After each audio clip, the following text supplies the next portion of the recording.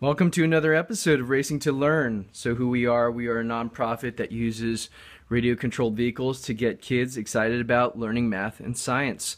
So for today's episode, we're actually going to be diving into our first project build here at Racing to Learn. Now what we are going to be working on is a Slash 4x4 based monster truck. So we're going to jump into some of the parts that we're going to be using here. First off, from our good friends over at Tekno, is the big bone center drive shaft and now drives here. So what this is a four-wheel drive vehicle, so we have to transfer power from the front or rather from the rear to the front through a drive shaft. And the stock one is from Traxxas. It's a hollow aluminum unit, so it has been known to kind of distort and wobble under load there. So this piece here from Tekno is really nice, solid aluminum, and definitely a welcomed reliability upgrade there. So the second piece here are the Tekno M6 drive shafts. So this bag has a lot of parts here. They give you a lot of extra parts, which are nice. These are hub carries actually, and if you can see them in the back here are the actual metal drive shafts. You definitely want to upgrade to metal drive shafts on any Slash or Stampede based 4x4 that you're going to be running brushless power through. The stock plastic ones will break on you. I had mine break probably after the 10th or 15th run there, so definitely want to upgrade to some metal, some steel drive shafts. And to go along with that, we have the Tekno 17mm aluminum hex adapters, again for the Slash and Stampede, etc. And what these are, these hex adapters actually are what the wheels attach to. All right, so the stock hexes are 12mm, and these are 17, so substantially larger, just more surface area to distribute the load across. So these will be less prone to stripping at the wheels, and also we can fit more aggressive, larger wheels and tires. So 12mm hexes, you're pretty much limited to a 2.8 inch wheel tire combination.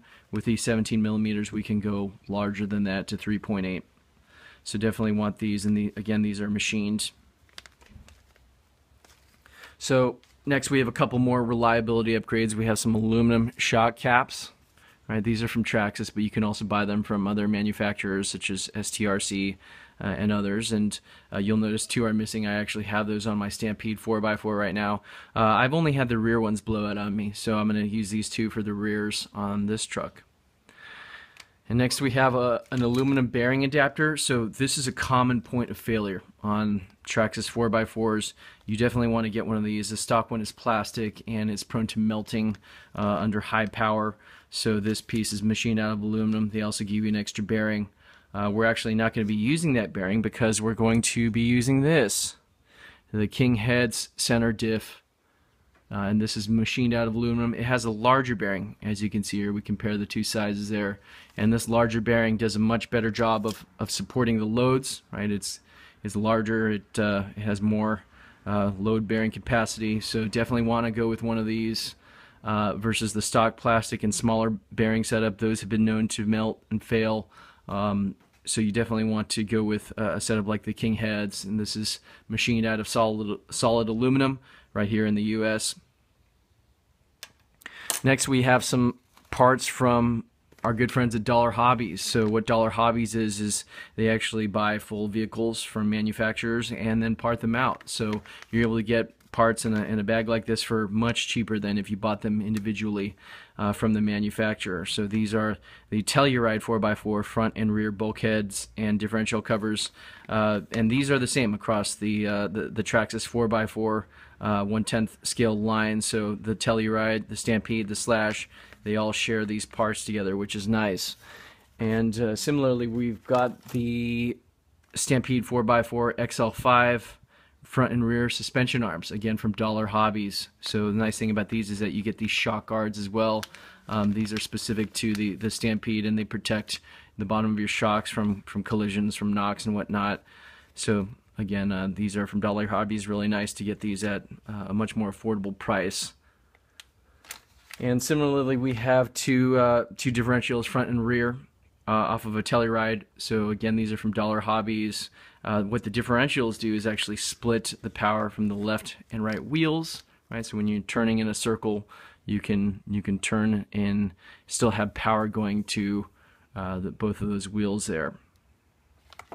Okay, and the next piece we have here is from Proline. They're the adjustable body mounts, front and rear, for the Slash 4x4, and these are nice because essentially you can mount a lot more bodies, a lot more types of bodies, because you can adjust the height here. As you can see, they also come with these screw-on caps here instead of the body pins that are usually used, that you know, that are more prone to stripping out, you know, or breaking through the body. These thumb screws, I haven't tried them before, so this is my first time trying them, are a lot more durable apparently, so we'll test that.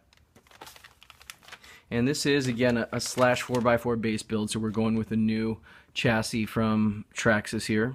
So this is not the low center of gravity version. This is the normal Traxxas high center of gravity version. So we're going with a monster truck, so we don't really care about that low center of gravity because we're going to be riding up high on some large tires there. So last piece here that we're going to take a look at today is the Parma school bus body.